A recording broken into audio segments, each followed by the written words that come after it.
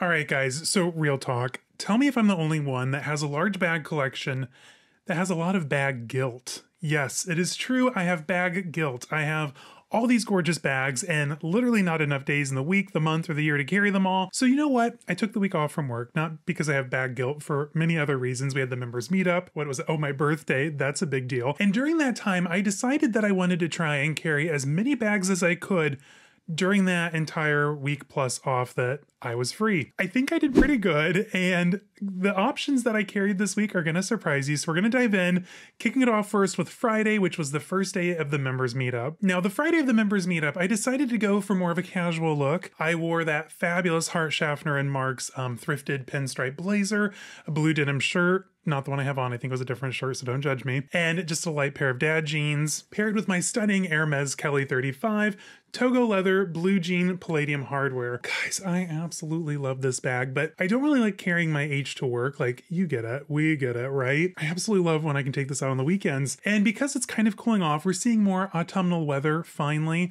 I decided to pair this bag up with my Kelly on Pearl scarf. Together, they're absolute perfection. And what I love about the blue jean colorway, much like actual denim, it can go with just about anything during any season. This looks fabulous in the winter with a big gray coat. It looks amazing in spring with my bright Breeds de Gala twilly around the handle. Overall, absolutely fabulous bag. We actually popped into Hermès, which is part of the reason why I wanted to make sure to carry an Hermès bag that first day.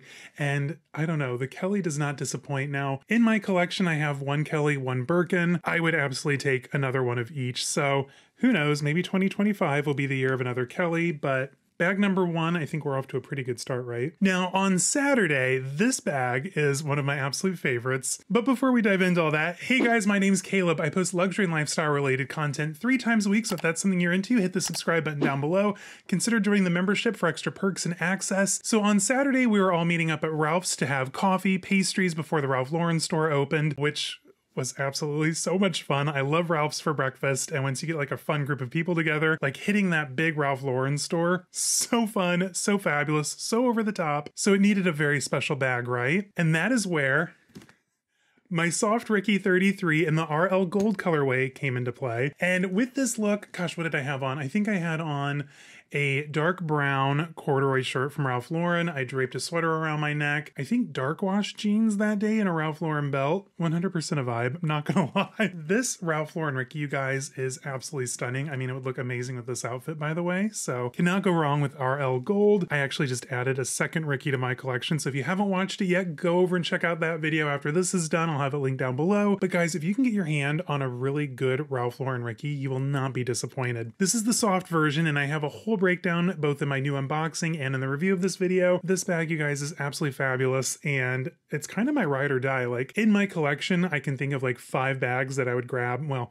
I can think of at least 25, but I can think of 5 bags that I would grab first if there were another fire. This is definitely on that list of the top 5. I love my Rickies, so this was a good choice, and I love how I kind of just paired it with all neutrals that day. Perfect for Ralph Lauren and just bumming around the city. Well, we weren't bumming. We were having champagne at Fendi, Chanel, Marc Jacobs, you name it, but check out the Ralph Lauren Ricky if you haven't. Now, for day 3 of the meetup, we were meeting out here at Rosemont for just a little bit of outlet shopping. This day, it was the final day. Like, listen, guys, we had been shopping for, gosh, Saturday was probably 9 hours easily. No, honestly, let's be serious. It was probably closer to 12 hours of shopping. And then with Friday, what, another 6-7 hours of shopping, which literally almost like 20 hours just in those first 2 days of the members meetup. Again, I'm bad at math, so don't check me in the comments. But Sunday, we were all a little tired. We're just taking the Rosemont outlets. So I'm like, you know what? We're gonna be casual energy, cash vibes 100. And I picked one of my newer bags, newer to me, I should say. And I went with the Lindy 34. Now this is in the Evercolor leather, which if you're not familiar, Evercolor, it's very, gosh, it's kind of like,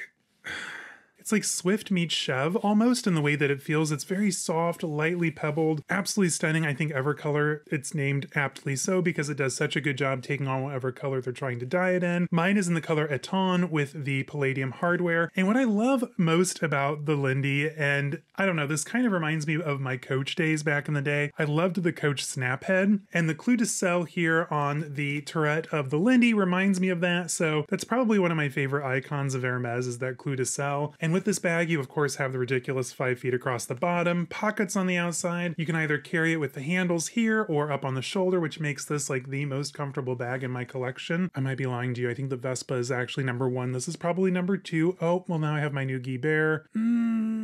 We'll call this number 3 just because it's a little bit boxier and a little bit bigger. But the 34 size is absolutely fabulous. However, I think you'd probably have to be pretty close to my stature to pull it off. I'm 6'7", by the way. So check out a Lindy. This has quickly become one of my favorite H bags. I love this thing. So then Monday, Tuesday after the members meetup, listen guys, we had so much fun. We shopped till we dropped, quite literally. I was exhausted, but we still had to run around town, do some errands, do some things, if you will. So I needed to carry something that was comfortable, lightweight, but still absolutely fabulous because hello, we're already off to a pretty darn good start if you ask me. So I went with my newest bag, the Guibert Pretty Grooming Bag. Now these are handcrafted in either France or Spain. Actually, I think the Pretty Grooming Bag is specifically made in Spain, but again, handmade, absolutely stunning. This leather comes from the same tanneries that Hermès uses for their Clemence leather. If you want to learn more about Guibert, I will have their website linked down below. This I also got for my birthday. The company sent it to me and I am head over heels with this bag, so make sure you go and check them out. There's a couple more on my wish list from Guibert, which I'll do a whole, I don't know if I'm going to do like a Christmas wish list or what I want in 2025, but Guibert will definitely be on the list. This colorway is absolutely fabulous. You can literally wear it with anything, dress it up, dress it down. I think it would actually work really well with this outfit.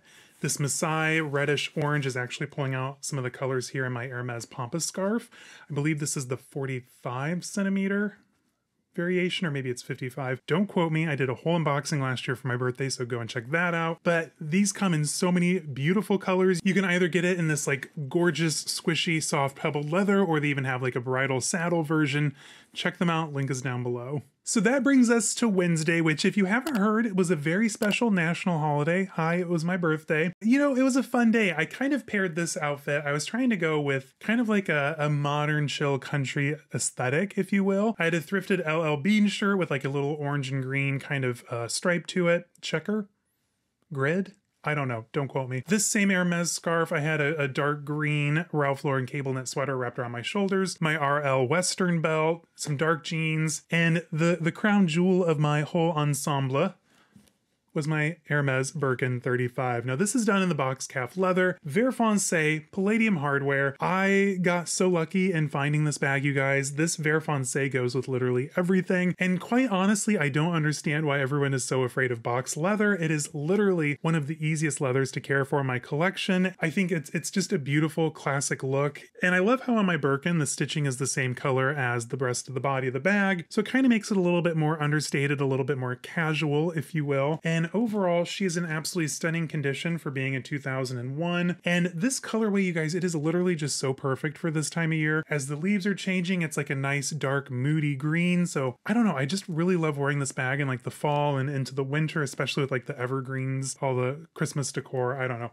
I'm a nerd, but I love my Birkin, the perfect bag to take out, if you will. We had lunch. We did a little bit of window shopping with Jamie at Luxe Petite. I say window shopping because I was literally so shopped out after the members meetup. I did a lot of shopping that weekend. So I was just window browsing, if you will. We popped into Ralph Lauren for a little bit. We stopped over and got some coffee, checked out Ballard Design with their new Christmas decor that's out. It was just a really nice, fun, chill afternoon and the perfect bag to spend my birthday with. Now that brings us to the end of the week. And sadly, the sun is setting quite literally on my vacation.